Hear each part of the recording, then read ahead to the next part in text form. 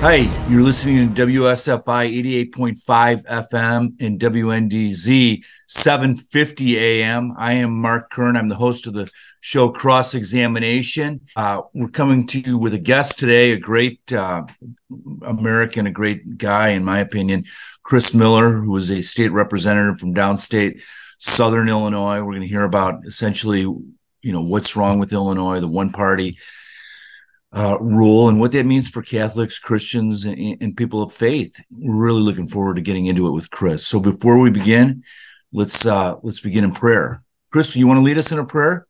Sure, I'd love to. Heavenly Father, we want to thank you for this day and thank you for this opportunity. Thank you for our Savior, the Lord Jesus Christ, that has not only saved us and called us to stand for truth and righteousness and to overcome evil with good. Pray that you would help us to clearly communicate a vision for how to clean up this mess, and pray that you would put within our hearts and give us the wisdom and wherewithal and the courage to do what needs to be done. I pray that thank you that you have not given us a spirit of fear, but of power and love and of a sound mind. I want to commit this time to you, and we pray this in the name of our Savior, Lord Jesus. Amen. Beautiful prayer. By way of background, just I can give a little bit. He's a farmer from downstate Southern Illinois. He's also a cattle farmer. If anybody is interested, they can make contact with Chris, and you can get some great steaks sent your way and all kinds of other great meats. Chris is married to Mary Miller, who's one of the 3 Republican congressmen, only 3 left out of 20 in Illinois. They met years ago. Chris was a football standout from Southern Illinois, went on to play college football at Eureka College, the home of Ronald Reagan, who also played college football there. Being a businessman, a farmer, farmers are the most solid businessmen there are because they know what it takes to meet a bottom line and all the variables that come into being successful. There's so much beyond, weather, climate, pesticides, and on and on. Chris, you decided to run for state rep at some point. You had enough. Take it from there. Just add a little bit. I know you have a lot of children and a lot of grandchildren. Yeah, heavily invested in Illinois, and we're tied to the land. And one of the things that we know is that Illinois is a train wreck, both fiscally and morally. And I know that there was an opportunity, an open seat, and I was contacted by the former state rep to see if I'd be interested in running. And so there was an opportunity there to actually do something besides just sitting at home and complaining about how poorly our state is being run. And so I feel like the Lord opened the door for me to jump into this mess and try to be a solution-oriented person as we try to walk through this maze. I don't know what you want to call it, maybe BS, since I raise bulls, I can recognize that. No, absolutely. So, Illinois is a one-party state. I mean, I won when I ran for U.S. Senate. I won 88 out of 102 counties. I won Chris's county down there. Which county is yours again? Well, I represent kind of Coles and Douglas. Yeah. So Coles County, where Eureka and Eastern Illinois and all that are located, and then Douglas a little further south. So I won 88 out of 102 counties when I ran for U.S. Senate back in 2020, and I beat Dick Durbin in his own county, Sangamon County, solidly. But up north, it was just a Democratic bloodbath. And I was at one time a Democrat, and I became a Republican. And really, it was the religious issues that drew me to the Republican Party. My dad was a labor lawyer. But the issue of life, the Democratic Party, there's no way you can be pro-life and be a Democrat. The party has said that. They've run anybody out that had a pro-life position. And issues of religious liberty for Catholics out there, the LGBTQIA movement is not independent of oppressing the liberty of people that disagree. Essentially, you're going to be short of what the U.S. Supreme Court did recently. They want bakers to have to bake, obscene cakes for weddings, and they want, photographers and website designers to have to do all that stuff as well. And if they don't, well, then they're out of business. Religious liberty is at the crux of our faith, isn't it, Chris? Absolutely is. And I think that, we know that this battle is worth fighting for because, it says in Psalm 11, if the foundations be destroyed, what can the righteous do? And our adversary is very, very smart because he's shooting at the very foundation and the fabric of what makes America America. And, the family is the foundation of a civil society, and agriculture and small business is the foundation of a stable economy. And all those things are under attack right now. So, Chris, how many children do you and Mary have? Well, we have 7 children. We have 5 girls and 2 boys, and we just welcomed our 20th grandchild here a few weeks ago. So That's great. I heard the story from Mary about how y'all met. It was essentially it was up in that when she was a student at Eastern Illinois, I think that you yeah, were you were up in that area. So having 7 kids takes an element of faith, does it? Were you ever worried that maybe I can provide for 4 or 5, but 7's too many? Did that come into play or no? well, not really. We had everybody else worried about us, and so we left it up to them to worry, and we decided we were going to walk by faith Oh, and receive as many children as God wanted to give us. yeah, just the faith of both you and your wife is just such a blessing. So you've been married how many years now? We just celebrated our 43rd anniversary last Wednesday, Wow, because a y'all couple of got days ago. yeah, you got married so young. That's such a beautiful thing. Most marriages end in divorce. Most Catholic marriages, I'm sure most Christian marriages end in divorce. 43 years. Can you make a healthy marriage like that last without the Lord? I tell you what, if it wasn't for the focus on the Lord Jesus Christ and what He wants, you know, we both went into this uh, understanding that divorce was not an option, and so It's we're beautiful. gonna we're gonna work through it. Every problem has a solution, and that's one thing that I went out with Mary to DC this week, and a lot of the younger kids are going. Everybody knew it was our anniversary week, and so they're going, "How did you make this work?" And I think that when Mary wants what God wants, and I want what God wants, then there's unity Yeah, in purpose. right, right. So yeah, it takes 3, right? Yeah, The yeah. husband, the wife, and the Holy Spirit. So Mary is from up north originally. She's from DuPage County, suburban DuPage County.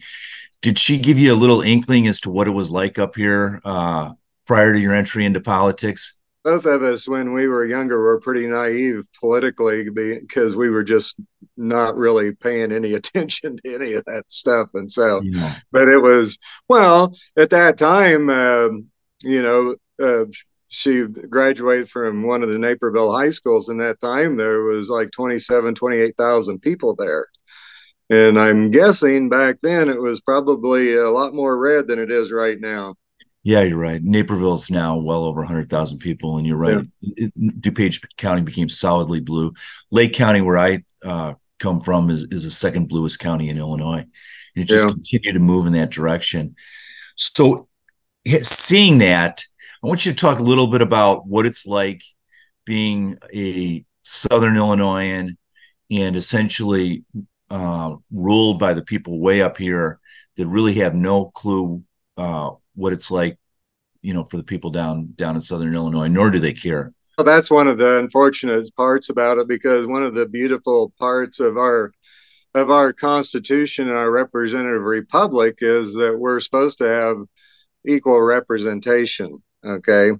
And so since we're in a super minority and the Democrats can force upon, I mean, they can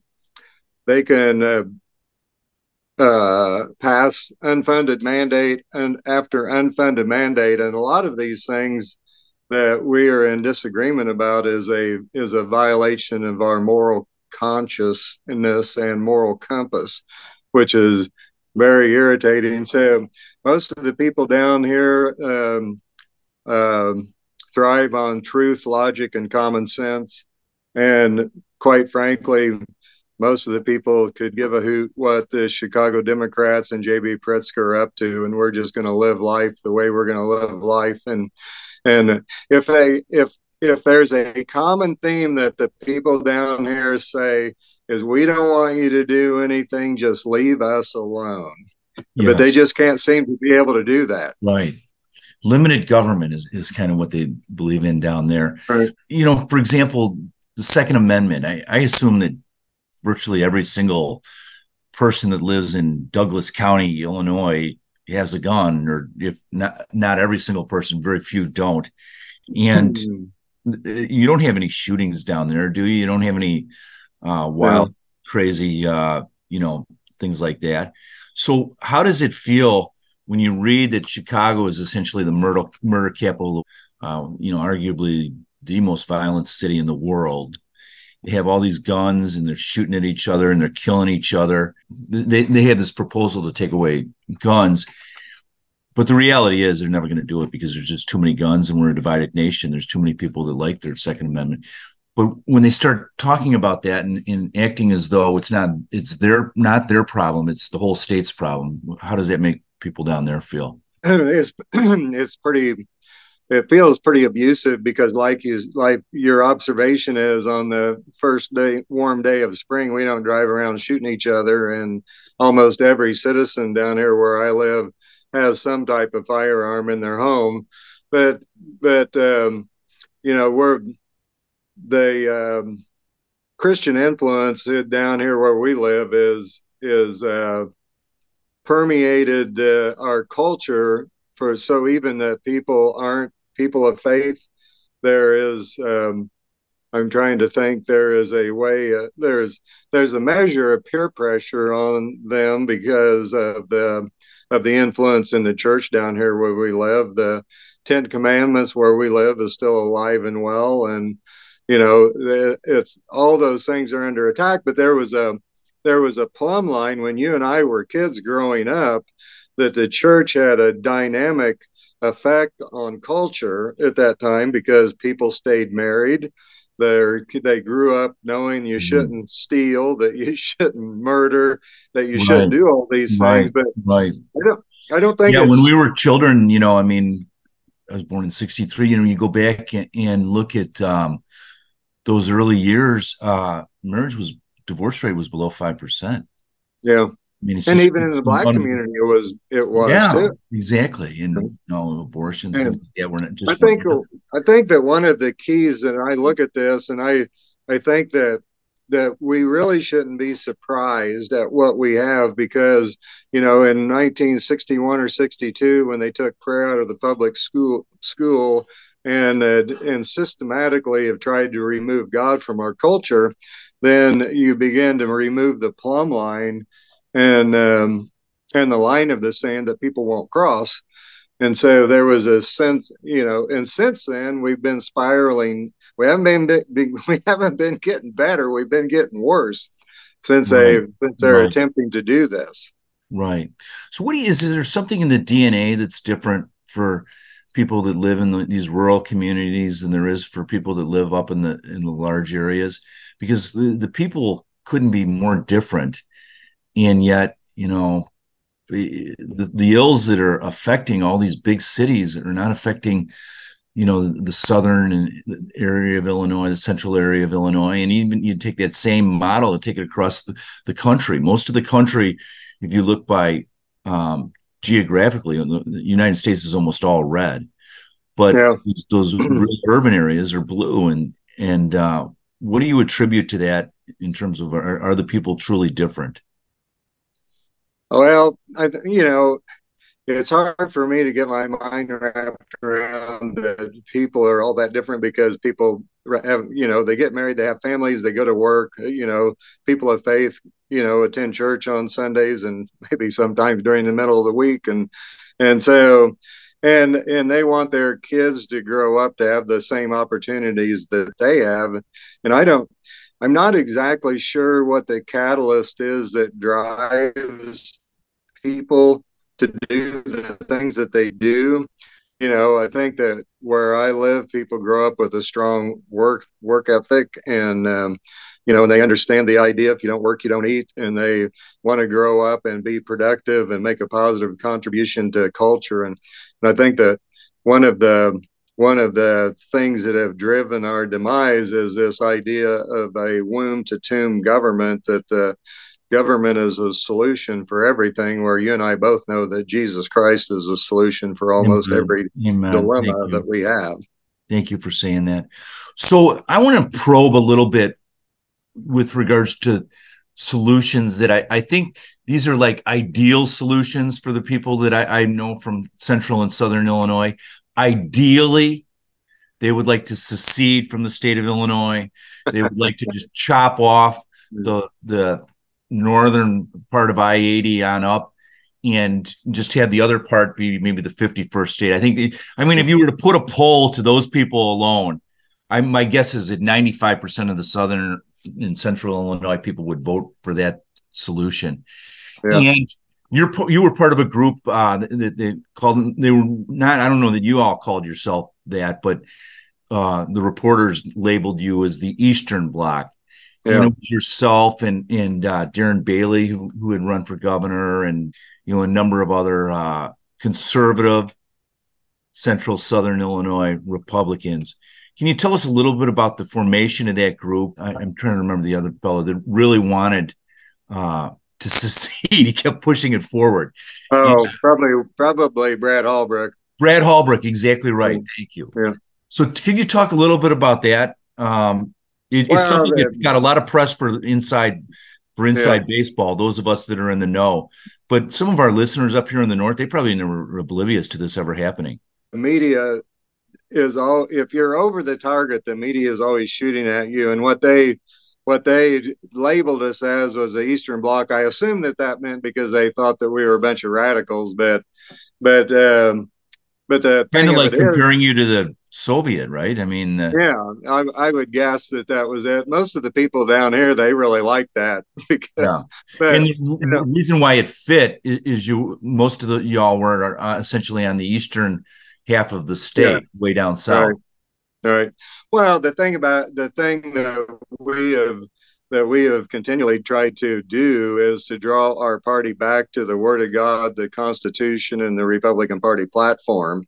And those three defining documents basically are our plumb line of governing. And we're doing our best to stay true to those ideals that make America America. And when you think about the ideas that drive why we do what we do, they're ideals that make America America. Because when you think about individual liberty, about limited government, about the rule of law, about fiscal responsibility, fair markets, the precious sanctity of life, and peace through strength, those are all ideals that many Americans fought and bled and died so that we could live free.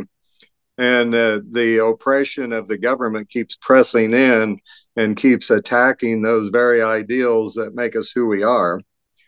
And if you think about it, Abraham Lincoln made the observation that we were conceived in liberty.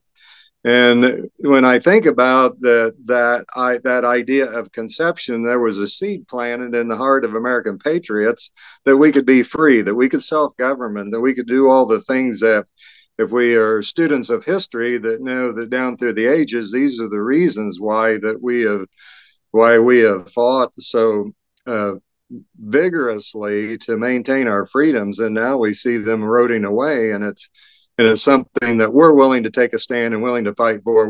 We're willing to take the arrows and the bullets for the people. Yes.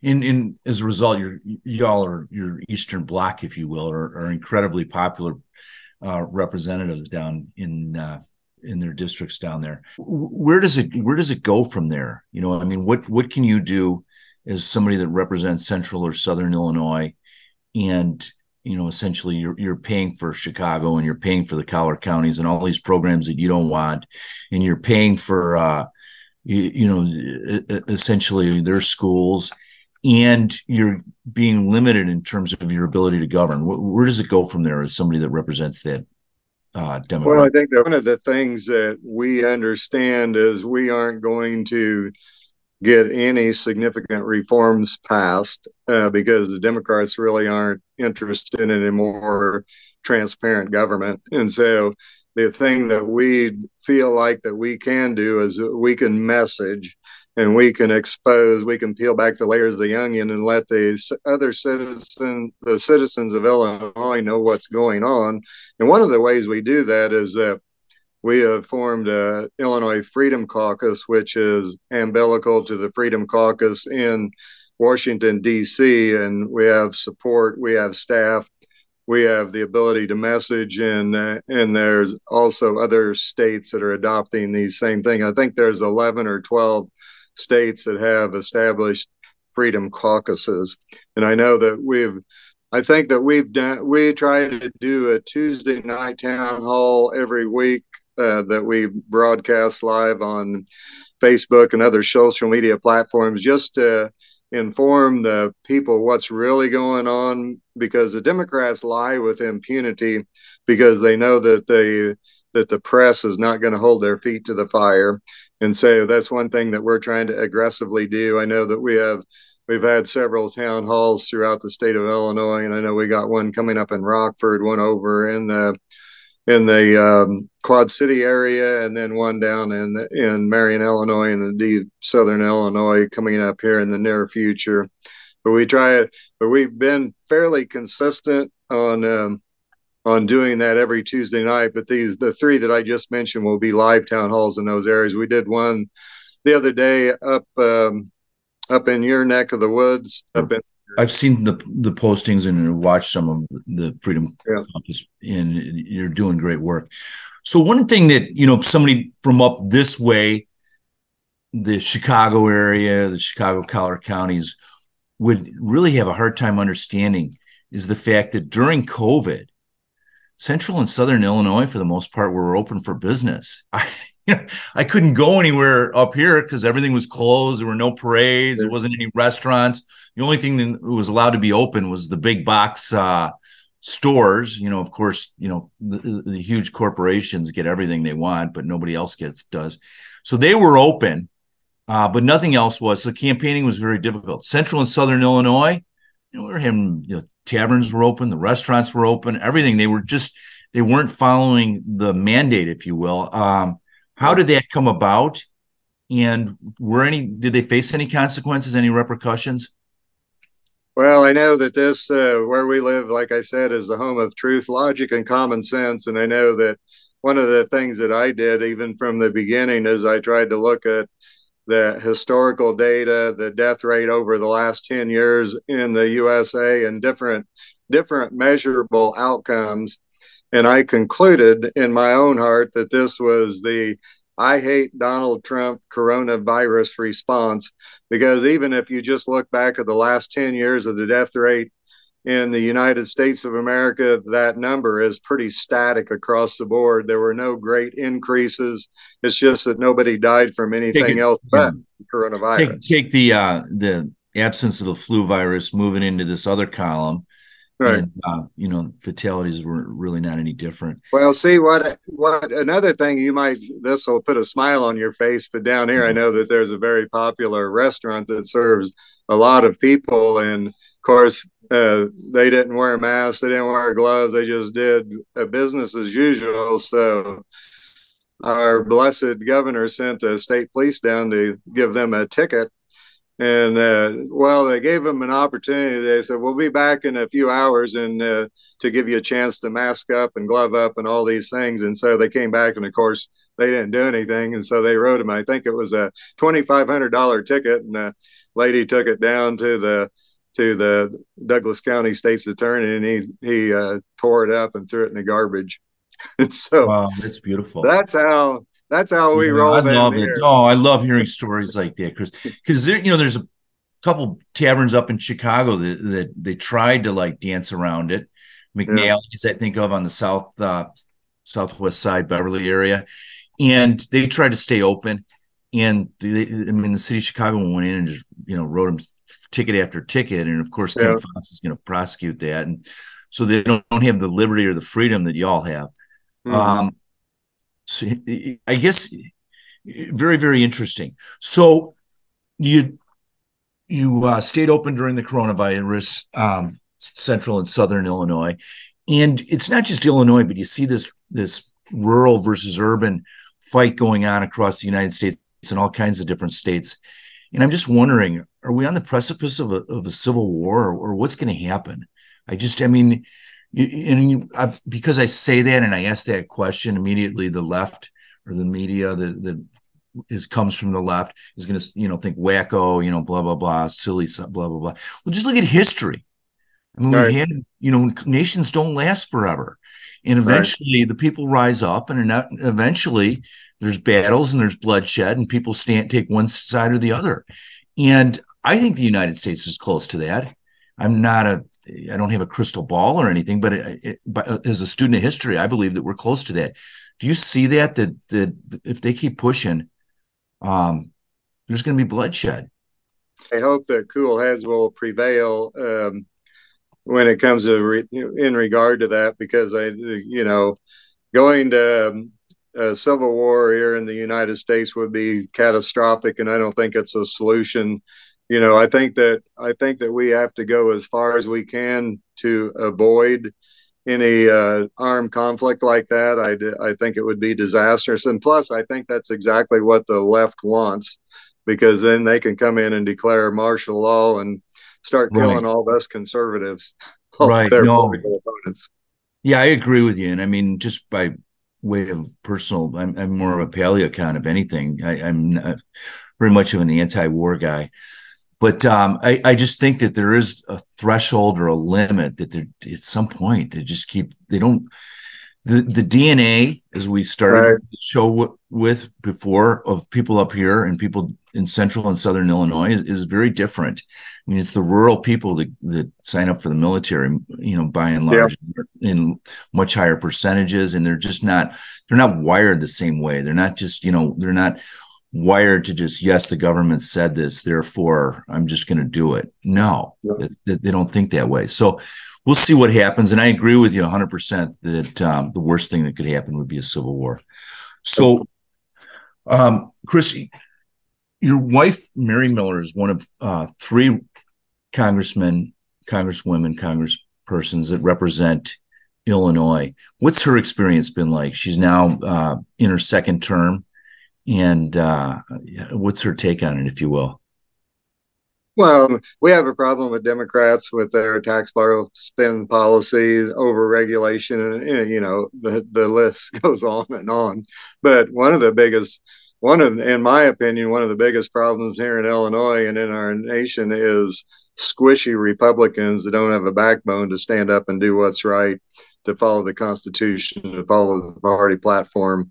And one of our founders made the observation that our Constitution was written for a religious and a moral people. John Adams. Yeah.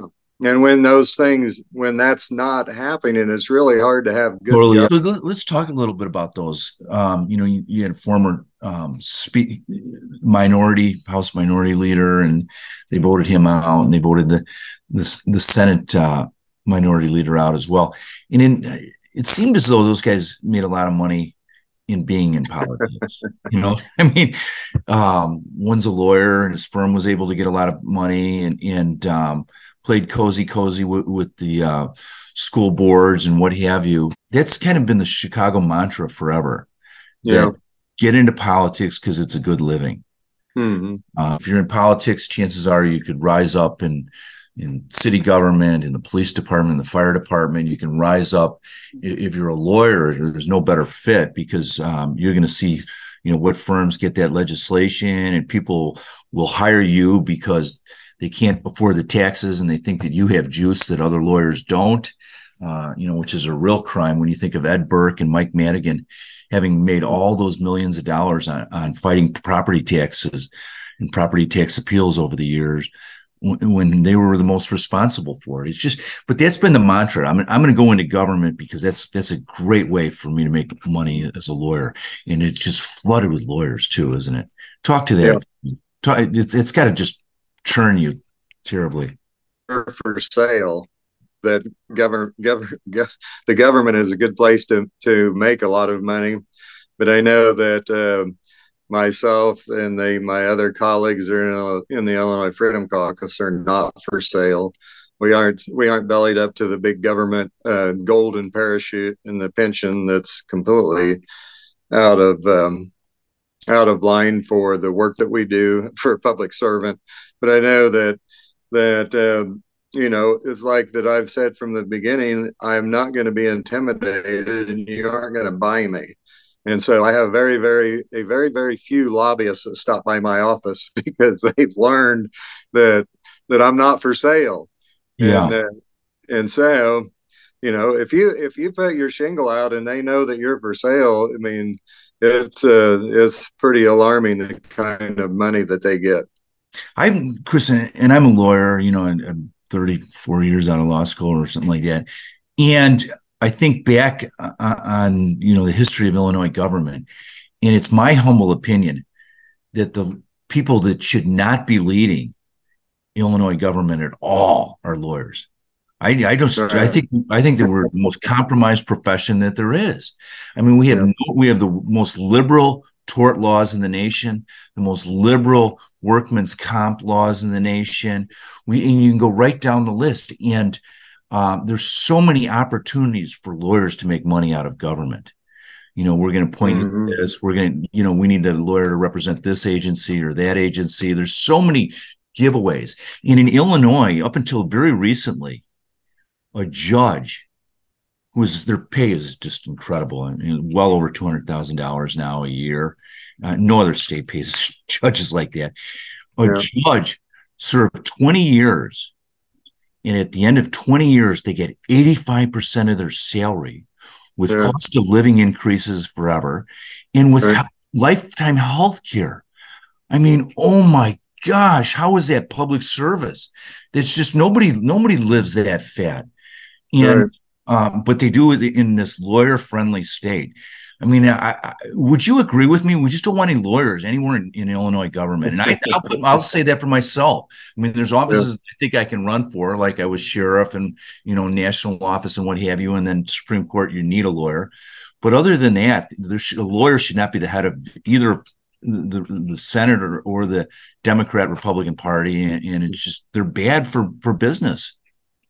Well, I think that I agree and I disagree both in the same time, and I'll tell you why. Is because I think of that our Constitution was written for people from diverse backgrounds, which would include lawyers Yeah. and farmers and small business owners to come and take their turn. The biggest problem I see is rather than coming and take your turn and going back home and going back to your job, is people come and they stay. It's just like Mike Madigan. One of the reasons why the corruption ran so deep was because he was there for 50 years. And I think the longer you stay, the swamp turns into a hot tub, and you begin to like it way too much. Yeah, no, I think you're exactly right. Term limits is absolutely critical. And even if we're not going to be able to get that through the Illinois General Assembly, I think Republicans should lead on that. That at some point, Yeah. somebody's been in the House or Senate too long, say, hey, you know what? We don't want you in leadership anymore. If you're going to run, we can't control that, but it's time for you to, stop dictating. And I think you're right that, there are lawyers that bring a good perspective.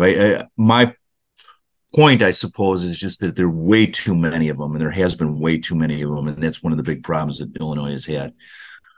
So, Chris, is there hope for Illinois? And if Well, so, why?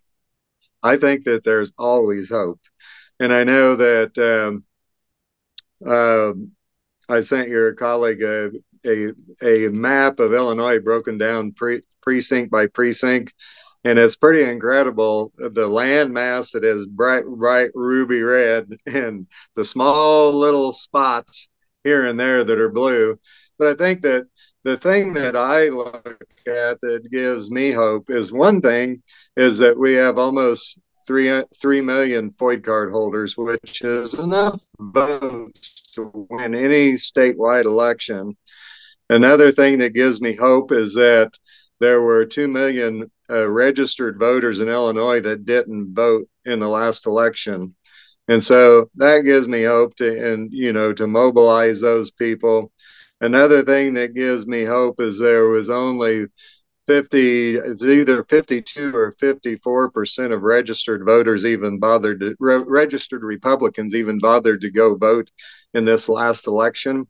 And so if you take that number and you can bump that to the mid 70% would be turning out the vote, then we can win every statewide election that there is. And there's enough data that in each precinct, every precinct committeeman ought to know how many votes that their candidates need to win.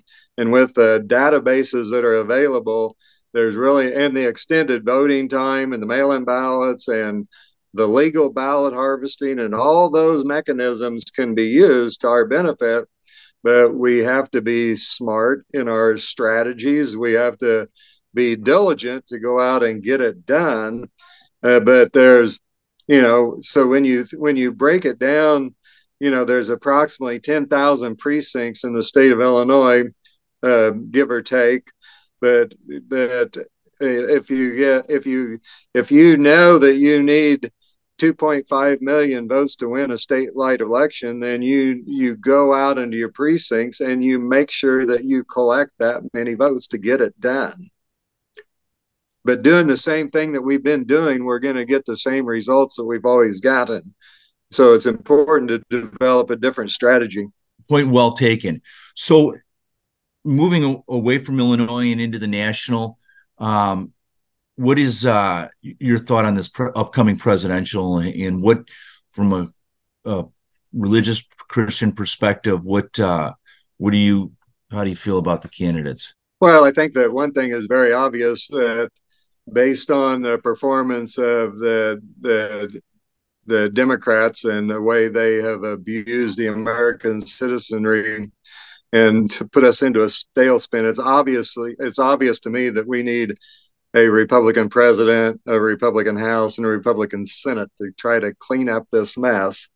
And, the thing that I don't understand about y'all up there is the people down where we love a booming economy. We love energy independence, and we love border security.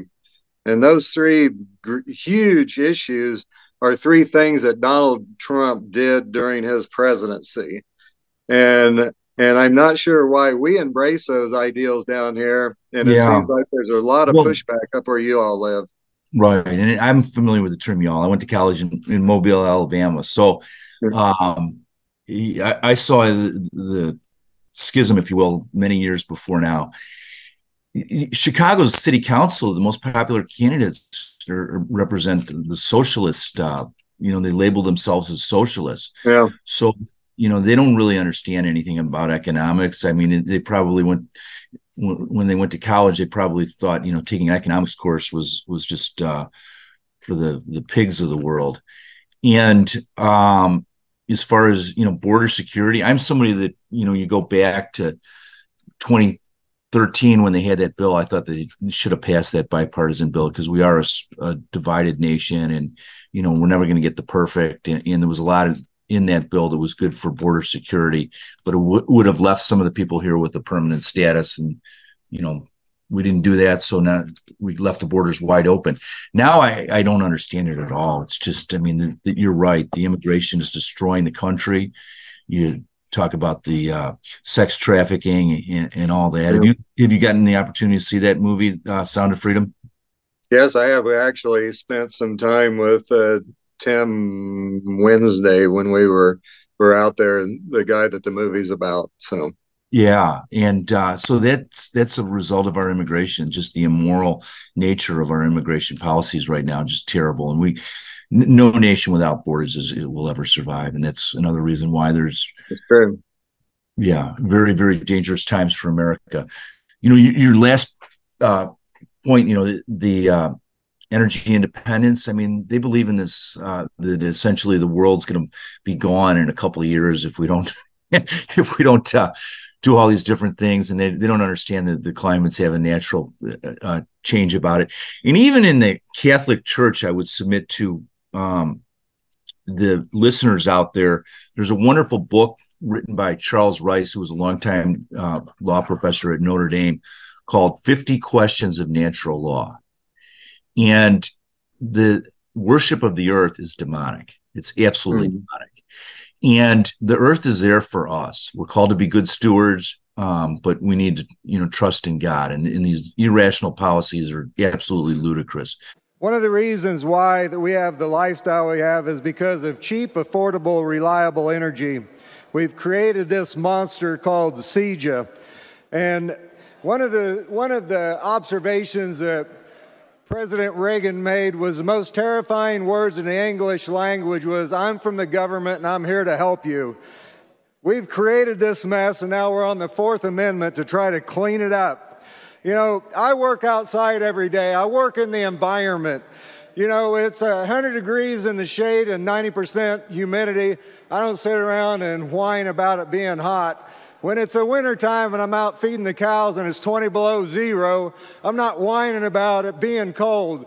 And we've created a complete myth that is destroying the economy in Illinois and eventually will destroy the economy in the United States of America if we continue down this rabbit trail.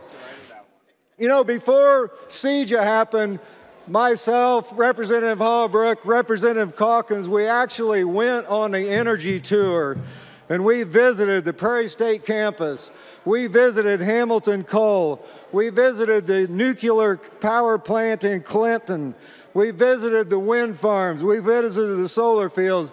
And we made a decision based on information and not our emotions or how we feel.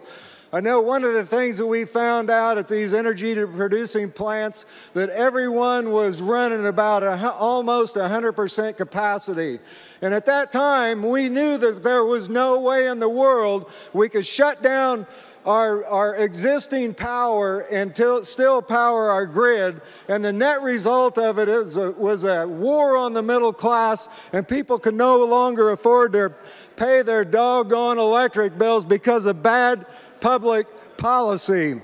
I know one thing about it. For the last 69 years, we've had a climate crisis, and we've gone from one thing to the other. When I was a kid, we had global cooling. We're going to have the great freeze out, and 4 billion people were going to die. And then we went to global warming, where the earth was going to turn into a frying pan, and we were all going to burn up. And now we're on this myth we call climate change, and now we're all going to change to death. One of the common threads that links all of these ideas together is none of it ever happened, and guess what? None of it is ever going to happen. We aren't going to be destroyed by CO2, and I would suggest that probably most of the people in this body don't even know what carbon dioxide is. Here's a good dose of it. There's a little carbon dioxide for you, and guess what? Nobody's going to die. Representative,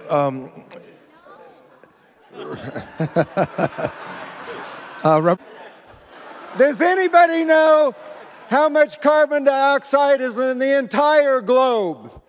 And I guess probably nobody can answer that question. There's 0.04% of the entire world atmosphere is made up of carbon dioxide. During the Obama administration, the EPA said if we do everything that we want to do by the year 2100, that we will increase the global temperature by 0.02% of a degree. It doesn't amount to jack squat. There's one thing that I know is in sound science, your observation dictates your conclusion. And I know I have 69 years of observation, and I have come to the conclusion that this is a bunch of bunk, and we need to throw this all in the garbage. One of the things that I understand is I understand earth science as a farmer. And there's a great mechanism that we call photosynthesis. It's an incredible way that we clean up the atmosphere. Guess what? We have millions of acres of green leafy plants that absorb carbon dioxide and produce oxygen. It's amazing. It's incredible. Another thing it takes out of the atmosphere is sulfur. And guess what? We've taken so much sulfur out of the atmosphere. Now as a farmer, I have to buy sulfur to put in my fertilizer mixes so I can grow the maximum production in corn. There's one thing that I know is our biggest threat to civilization is not climate change. But I know a lot of times that I think that our biggest threat to civilization is the hot air that gets produced in this General Assembly by passing bad public policy. No one can change the weather, not Joe Biden, not Barack Obama, not J.B. Pritzker, not John Kerry. They cannot change the climate. People do what they really believe. And when you see these guys flying around the world in their private jets, they live in mansions on the beach. If they actually thought the world was doomed because of climate change, they would have a different lifestyle. Part of the lie is convincing you that electricity comes from magic. We wave our magic wand and all of a sudden we produce electricity, and it's just not true. We are not having a climate crisis, but what we are having is we are having a crisis of common sense. And the only way, we're on the Fourth Amendment to this bill, and the only way to fix it is to have Amendment number 5 and throw CJA in the garbage and start over. Thank you, Mr. Speaker. So I think it's when we elevate the earth in terms of an idolatry, and that's essentially what we do. We get into a lot of trouble. And so, the Democratic Party, as you mentioned, in recent history, they play on fears, and they recognize the fact that Father so-and-so is really not bright enough to delve deeply into whether or not there is what's going on as far as global warming, which is now climate change. And so that he's going to be easily led, and then he's going to get up on the pulpit and talk about that. But we are called to be good stewards. We're called to be good stewards within reason, but this business about the earth is no longer going to be here in a few years. Right. I mean, that is totally demonic, and it's being used by the devil to put irrational fears in the minds of Christians. So that's my take on why we have those issues up there. You have a congressional race down there, Darren Bailey, that ran for governor. He's a friend of mine, good guy. And then Mike Boss, who's been in a long time. He's a Marine, also a good guy. Are the Millers interested in that race, or just trying to stay out of the hole? Well, I know that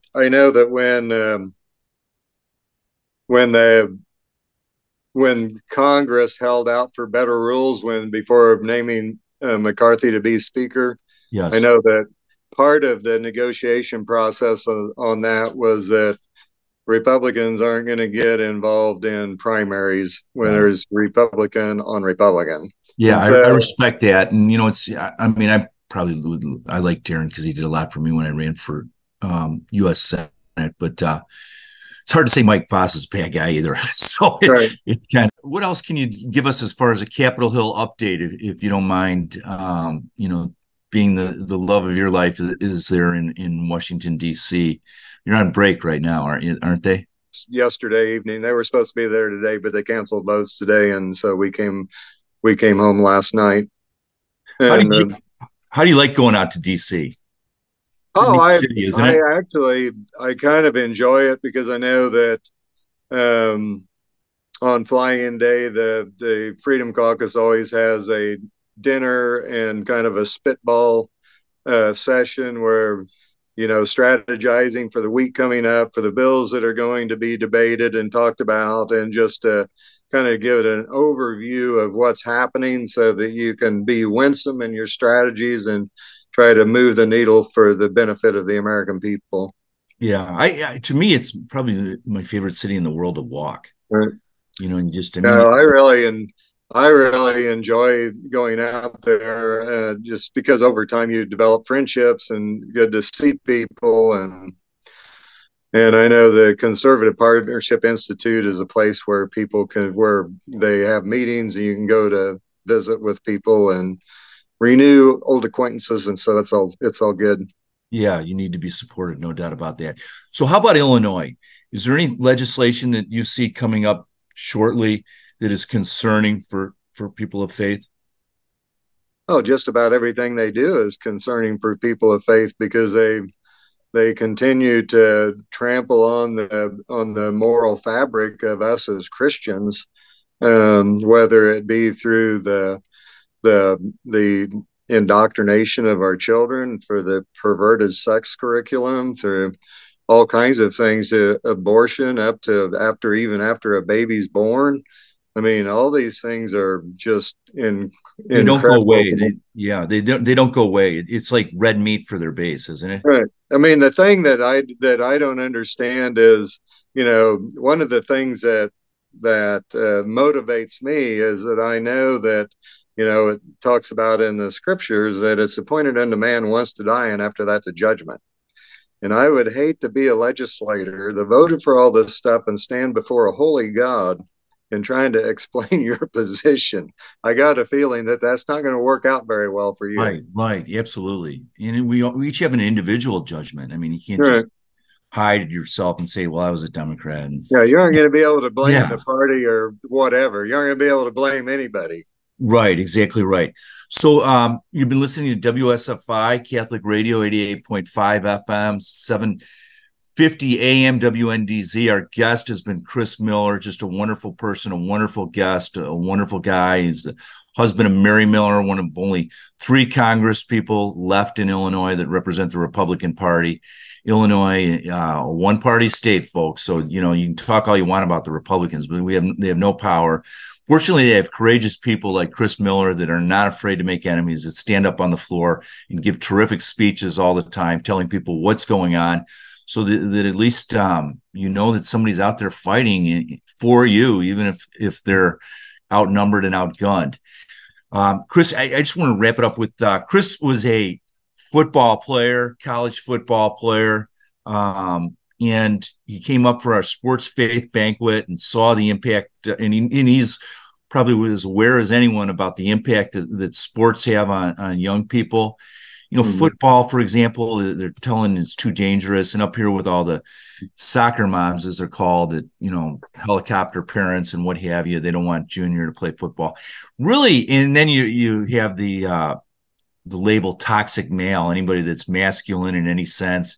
We need to get rid of the John Waynes of the world. We all need to be like Pee Wee Herman or something like that. So what lessons would you say that are so critical that are learned in sports that carry over into people's lives and are absolutely essential for Christians and warriors? Well, I think that there's one thing that you are continually trying to do is to elevate your game to the next level. So you're always trying to improve and find ways to get better, bigger, stronger, faster. And there's a lot of sweat equity involved in that. And you learn how to push through hard times, because not every play is a perfect play, and and so you can't get too high if you have a good play, and you can't get too low if your quarterback gets sacked and your guy got him. It's just, you just have to roll it up. You have to live in play tight compartments and fight the battle on that play and then move on to the next play. But ultimately you want to keep moving, you want to keep it advancing up the hill and getting better, both individually and as a team. Amen. We'll leave it with that. Chris, thank you so much. Linda Pressier is our producer, and Linda always does a terrific job. And, God bless you, brother. Thank you for having me. I appreciate it. Thank you so much, Chris. You're awesome.